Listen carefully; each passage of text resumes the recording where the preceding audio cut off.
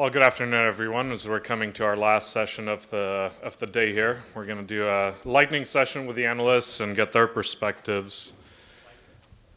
Lightning session. Well, I'll have to have a little bit of play on words, and if nothing else, at the end of the session, if we don't have questions for the audience for the analysts, which will be unusual, we could always debate with Stephen Bates a little bit on solving his night seas issues, light speed limitations by looking at practical applications of quantum entanglement or some other topic like that. A tall one. Or two, right?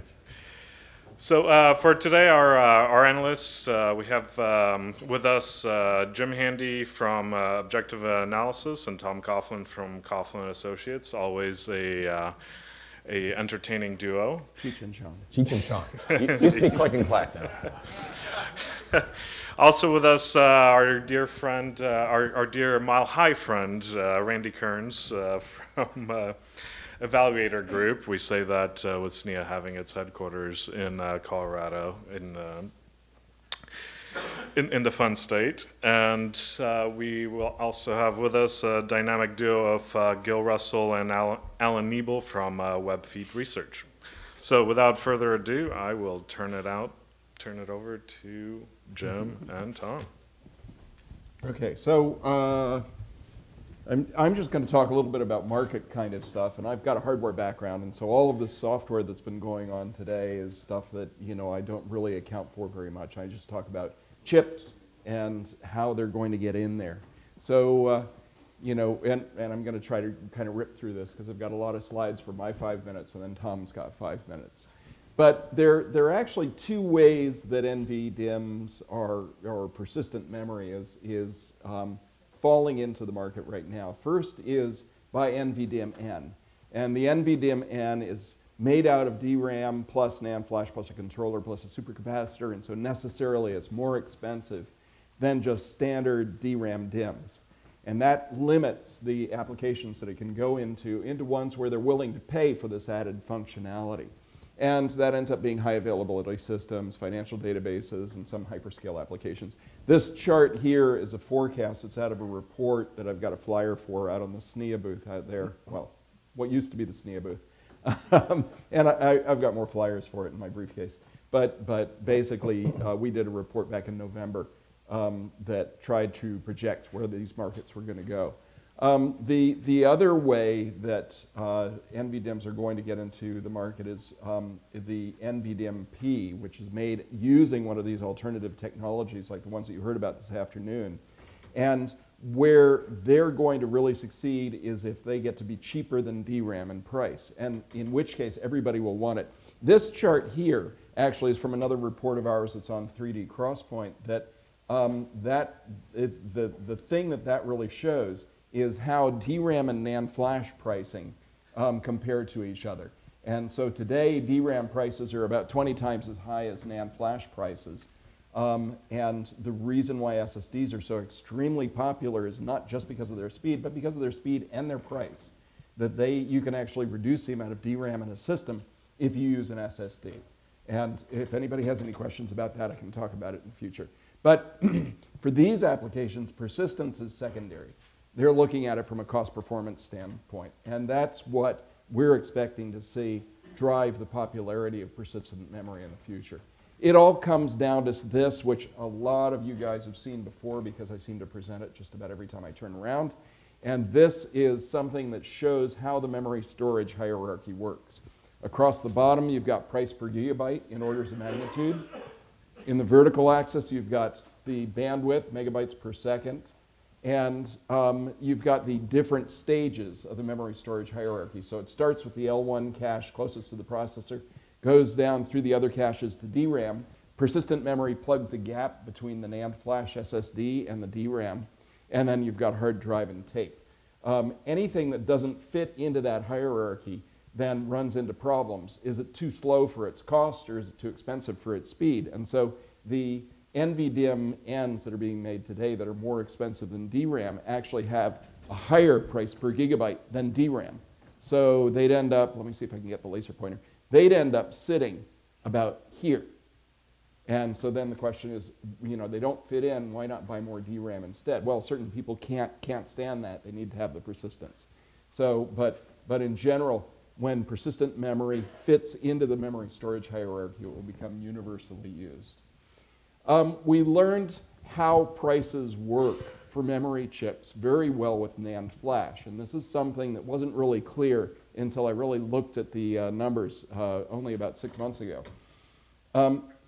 NAND flash for the same die area as DRAM, SLC NAND, which is the more expensive version, and if it was made on the same process, it ended up having twice as dense of a chip. And so what that implies is that NAND flash's price should always have been half as much as DRAM's. But the trouble was that NAND flash was not made in the same kind of volume as DRAM. It was always made in smaller volume, and so the economies of scale prevented NAND flash prices from crossing over DRAMs until 2004. Well, what happened in 2004 that made that happen was that NAND flash wafer volume, the number of wafers of NAND flash that got made, reached about a third that of DRAM. And then you got this crossover that I like to show people. This is once again logarithmic price axis, and it's price per gigabyte of NAND flash and of DRAM. It's based, this is WSTS numbers, and WSTS didn't have numbers before 2004 for the NAND flash market because it was too small of a market. So I've kind of projected those backwards. Former employers of mine had those numbers, and I kind of remember what they looked like, but I don't have the other company's numbers. And you know, Alan actually has numbers back that far, WebFeet Research, so he could probably actually show that to you. Oh, sorry. So anyway, we had this crossover in 2004, and you can see that NAND and DRAM prices have been separating ever since then, and that's where you get in that little chart that I showed you before, the 20-to-1 ratio between the prices. But we learned something from 3D NAND flash also about difficulties. 3D NAND requires a ton of new processes that have never been used in semiconductors before. So even though 3D NAND uses pure silicon, a pure silicon process, it's a process that's really unusual. And so because of that, 3D NAND is actually 3 years late in its introduction from where it should be. So that's hard enough by itself, but then what happens when you add a new material, when you add the magnetic material, the phase change material, resistive RAM material, the nanotubes, you know, that ends up making things very difficult. And so it drives a lot of cost into the manufacturing for revolutionary change. So, you know, you've got this economies of scale, you've got the difficulties of new processes. What is it going to take to be able to get in there? And we're going to have volumes of any of these new memories that approach the volumes of DRAM, just like the way that NAND flash crossed over the price when it got to DRAM things. We also need software support for persistence if people want to use persistence, and SNIA is all over that, like a duck on a June bug, they used to say in the Southeast. I'm a Georgia Tech grad. Like a duck on a June bug. But other applications will use it more for cost performance, and that's where we're expecting to see the really big applications for this. So persistence is going to take a while to slide into the mainstream, but if you can get better cost performance by using persistent memory as an added layer because it's cheaper and gives better cost performance, that's where we'll really fit in. Tom's going to give you a rundown of a bunch of technologies. So, Michelle. Yeah, how'd I do time-wise? But we'll make it up. So how many people here are actually working on non-flash persistent memories? I know there's a bunch of you here. Yeah. Okay. So this is for you. So let's go review some of the major technologies that are out there now. So first of all, the phase change memory, 3D crosspoints, example of that in that Optane product from Intel. You can actually look at Amazon. I did last week. It's about $31 for 480 gigabytes, so about $1.32 per gigabyte. Buy from Amazon. They're talking about launching Optane DIMMs in the second quarter of 2018. Micron hasn't announced a ship date for its Quant-X technology, but I believe they're looking at also DIMM-based products, so memory-based products. And new Micron Intel fab, the current agreement is focusing more on the 3D crosspoint rather than 3D flash, which was an announcement last week and a half. Magnetic random access memory. Everspin's received revenue now, just recently announced for their 256 gigabit chip. STT RAM products in Q4, and their production ramp is starting now. Samples 28 nanometer 1 gigabit chips from Everspin have been promised. There's been samples, but it's not clear when the products are going to be out there. The first 1 to 2 gigabyte MRAM PCIe SSDs are out there. In fact, I think they're actually out there, literally. Global Foundries is shipping MRAM for embedded applications, and Spin Transfer, who I know is here, has samples of 80 nanometer OST MRAM chips, and also starting this year, many promised introductions of MRAM, for instance, by TSMC, Samsung, Tokyo Electron, and others. Another one, I know there's a guy out here, actually I said I'd call him out, I talked to him earlier this week, from Germany. He's working on ferroelectric RAM. And there's been some new life in ferroelectric RAM. There's actually been devices out there for decades for specialized applications, especially for radiation-hardened applications. So it's a long history of niche products, caching and buffers, but difficult to scale. Work actually introducing hafnium oxide into general CMOS processes. They also found that if you used the right crystalline form of hafnium oxide, you can have significant ferroelectric properties, and it's put new life into the whole idea of ferroelectric RAM, which is a fairly low power, fairly fast device. So possible NAND-like devices are possible with this. Resistive RAMs that sort of rolls up a whole bunch of technologies. That should be the nanotube guys, it'd be the ionic guys, it'd be the precipitation, all the other ways in which people are making resistive products. There are some products out there now, for instance, from Fujitsu and Panasonic, crossbar sampling 40 nanometer resistive RAM made by China's SMIC. TSMC and UMC put resistive RAM on their roadmaps, and it's still touted for storage class memories, various types are, and for applications like HP talked about using this kind of technology, although solutions are still elusive.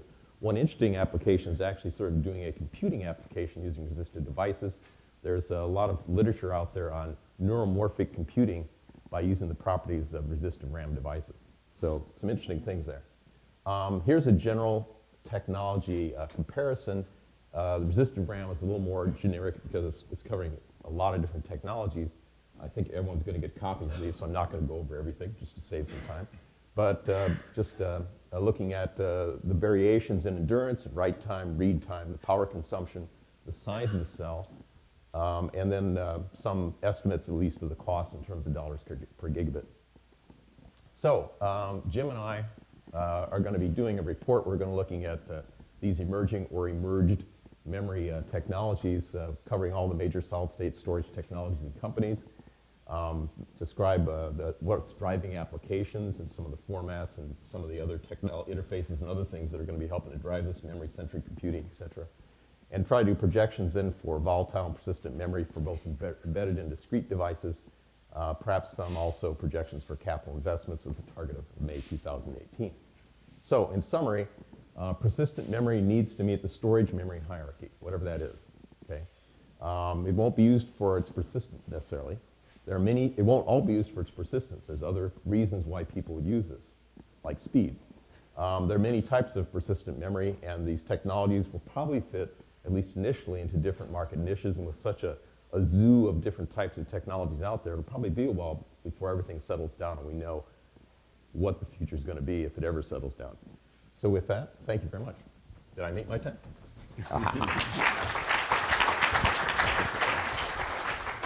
Who's next? Who's next? Good.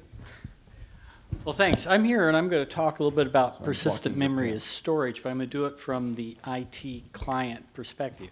I spend a majority of my time working with Fortune 1000 companies on their strategies for storing and managing information with a 5-year horizon. I just got finished with one, so a lot of this is very current in my mind. So it's really interesting to think about here. Some of the ideas and everything you hear is just incredible. A lot of brilliant people working on a lot of things.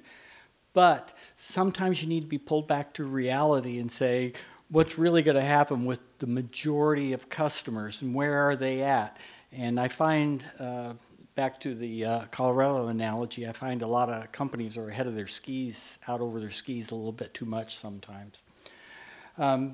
Certainly this transition away from electromechanical devices continued in most companies, and most of that's being phased in based on the amortization of the devices they currently have, and that's the key point. Most companies work off financial models, and understanding their financial models and when things change is very important. The transformations are big. Performance, I think we all get that. The other one that not many of you have spoken about, but is really big for companies, is longevity. How long can I keep the information? What do I have to do? And I think it was in one of the first presentations, they really talked about the magnitude of the problem of using persistent memory as storage and the fact that it's so dramatic and there's so much. If there are issues about having to move that continually, it becomes problematic for a lot of these enterprises. The longevity has significant value. Unfortunately, most don't quantify that value very well. Biggest issue, and this is number one, is how do you give them a value representation that's meaningful? And these are typically done as economics for companies. A lot of people I deal with are, the VP of IT, sometimes the CIOs, and certainly the directors of IT. Everything they do has to have some economic basis.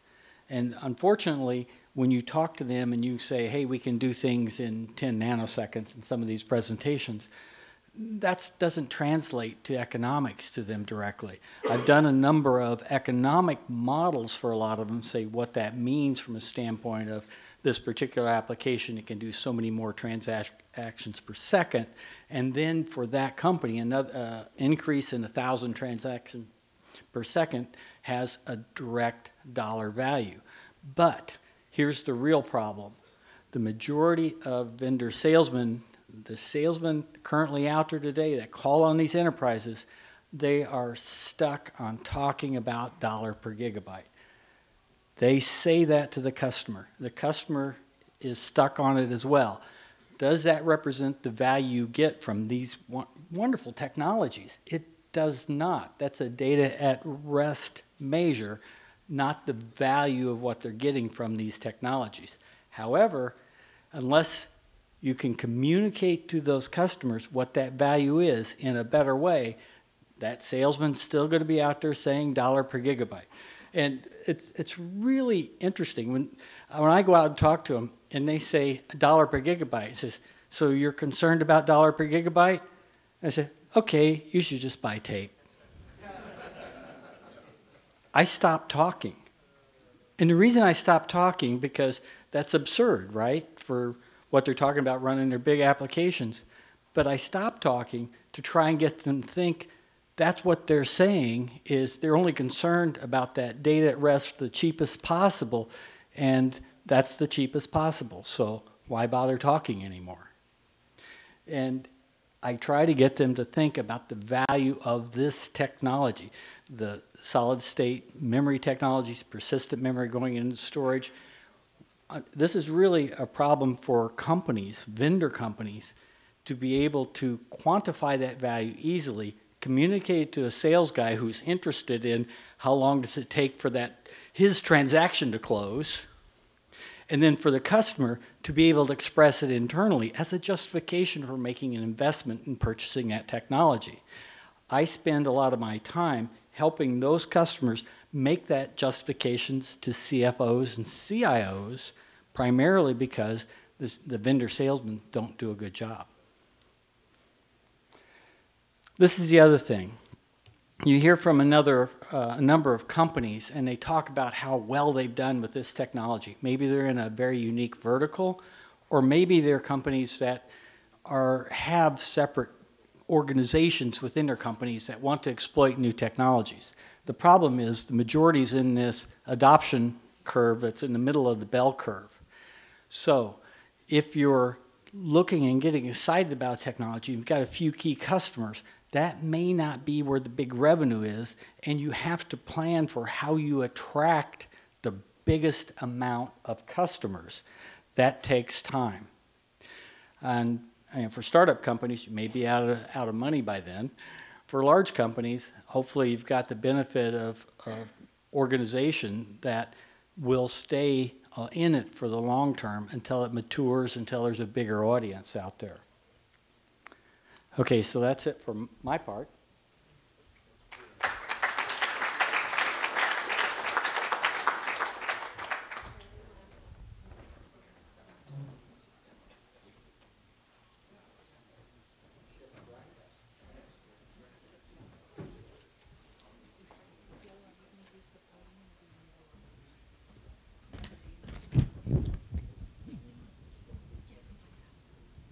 Año Joseo. I used to work for Samsung. Or Gross Coat. I worked for those guys too. What we've got today is, it's a pretty interesting dynamic that we have on the stage here, but we took a look around and we took a clean sweep look at the market and what was going on.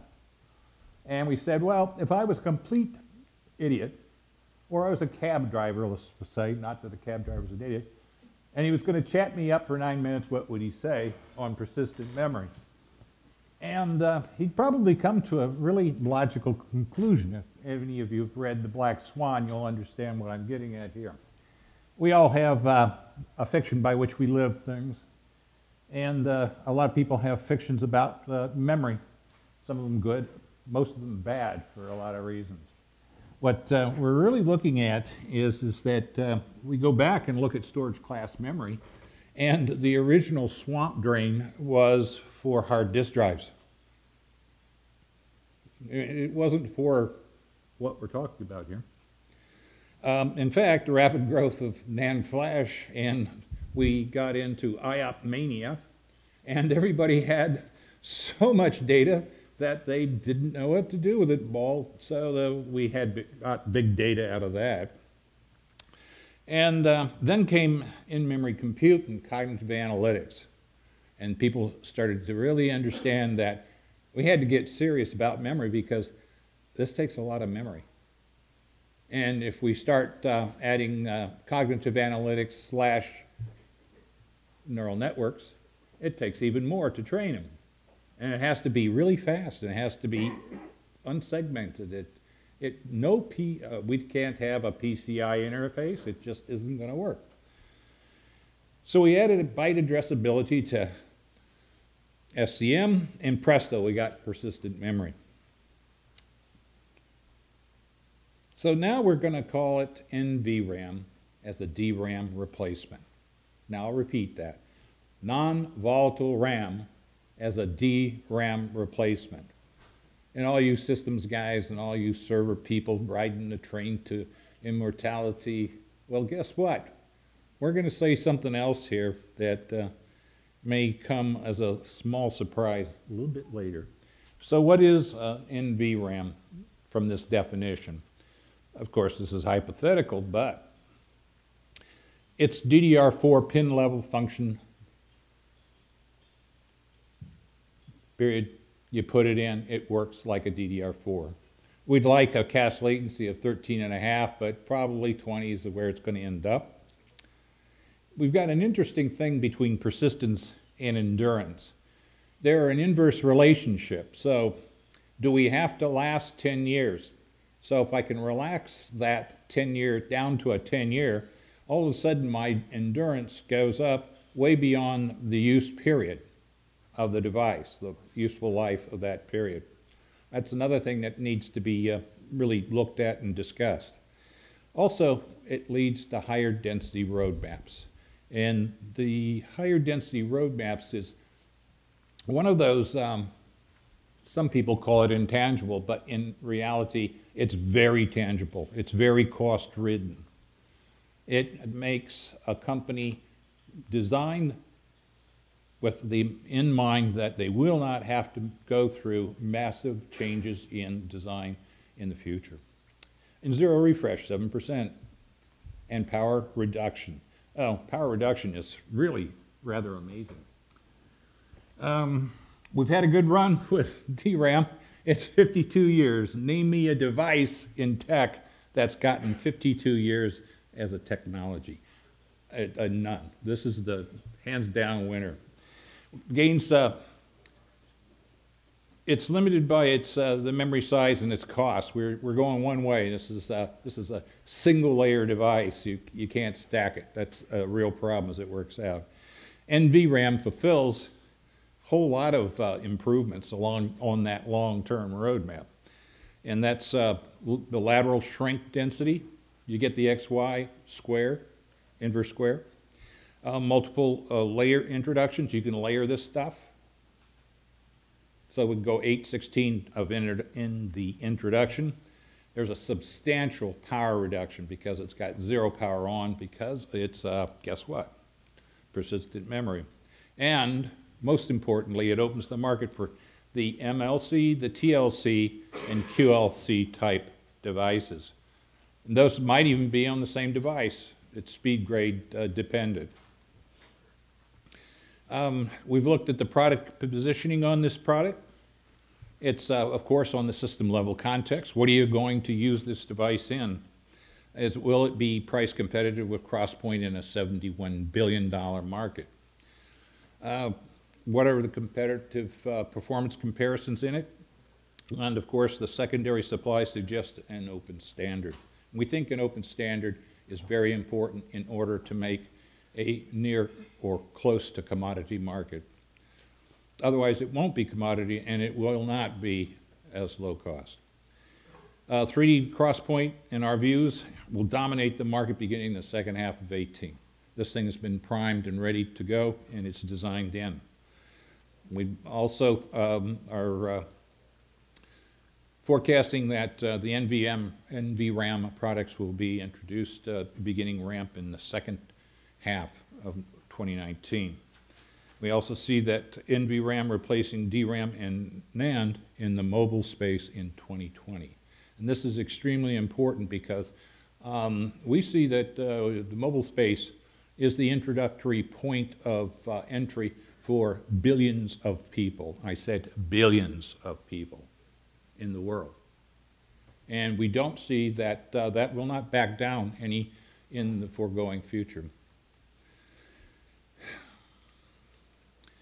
We see it enabling a very large persistent memory arrays, and we really mean big arrays.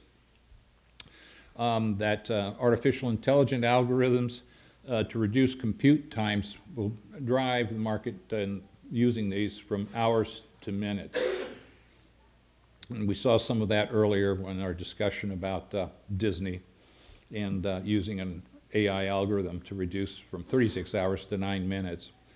The processor in memory, or what we call the bottleneck be gone, is beginning of data execution in memory.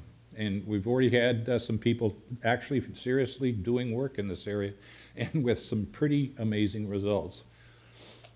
The data in motion is what we call it, is going from inches to microns. It means you'll be executing in memory, you won't move the data as much. And that's an incredible power savings. And that's going from terabytes into the petabytes because you're talking about parallel execution in the memory amongst possibly petabytes of data. It's really, this is something that boggles the mind. It takes a while to get a channel on it. And lastly up, we're looking at, before we actually have some numbers, heteroassociative memory. Now, what the heck is a heteroassociative memory? All right? Yeah, I had to look it up, but it's how the human brain works. And basically, what we know about the human brain, nobody knows really how it works yet, but we're getting better at it. And there's going to be a lot of, the other thing is, what falls out of this will fall into improving standard von Neumann computing. We firmly believe that. We're already seeing that happen right now, as a matter of fact. And you can take a few bits of sensory information and feed it into the human brain, and the human brain will fill in all the other experiential parts. And it's not the way, we've looked at memory as an address of an XY. It's just a place to go get something. But now we're looking at memory as the thing that will find the like in kind items. And this is a completely different way of looking because it's saying that memory is being used to discover other things in memory. And with that, I will not give it over to Ellen because we don't have that slide. Nope. We got the wrong, yeah, that's the wrong, and this one was supposed to be that way. Oh, well. We have some numbers on this, and it happens to be with looking at, let me see this for a second. Yeah, why don't you take this for, this is a, oh God, you put Apple on there. Yeah, okay. Hypothetical.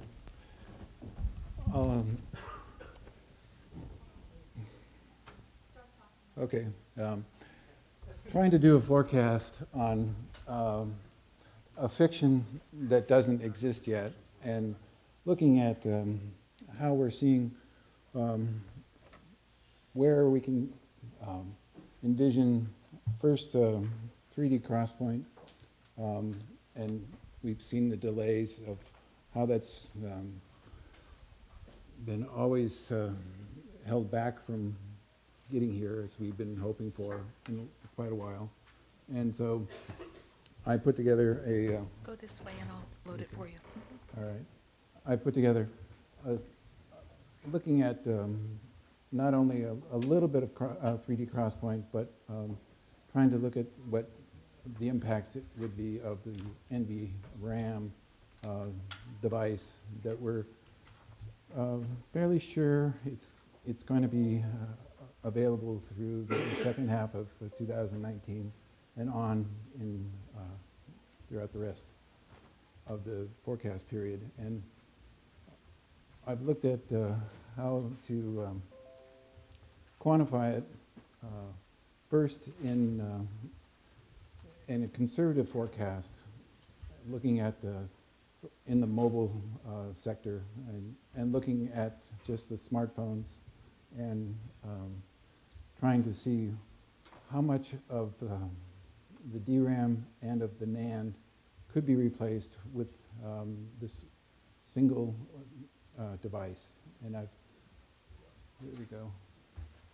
And There you go. There's the pointer there, there's right? the pointer.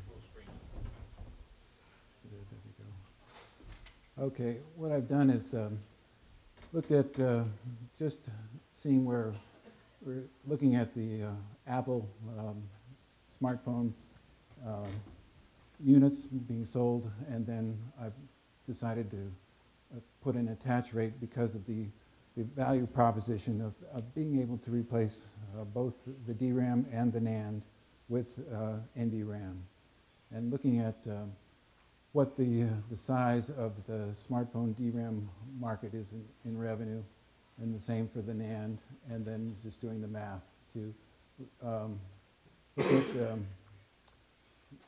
at what the iPhone component is of the DRAM market here and the NAND market as well.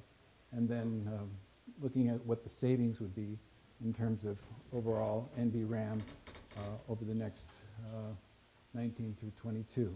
And then this is a fairly significant number, and that's just the beginning. The other model I was looking at was taking the NVDIMM market dash P and the crosspoint type of market and quantifying what that would look like, as well as showing just here on the 3D crosspoint revenues here. And this is just a fairly conservative way of transferring basically the forecast for 3D crosspoint into the associated with the NVRAM market. I've used the same pricing for NVRAM that I have projected for 3D Crosspoint as being about 30% of the price of DRAM and ratcheting it down appropriately over the time period. And so this gives us an overall market of just looking at the NDRAM of $3.1 billion in 2021. And this, I do believe, is a very basic forecast. There's a lot more markets that could be derived from this as well. And it's also, I think it's a bit understated quite a bit. So this is just one attempt of putting some numbers to our vision of where we see that persistent memory is coming into its own, and it will lend itself to in-memory computing and in the long term to cognitive computing as we go out in time. So that's what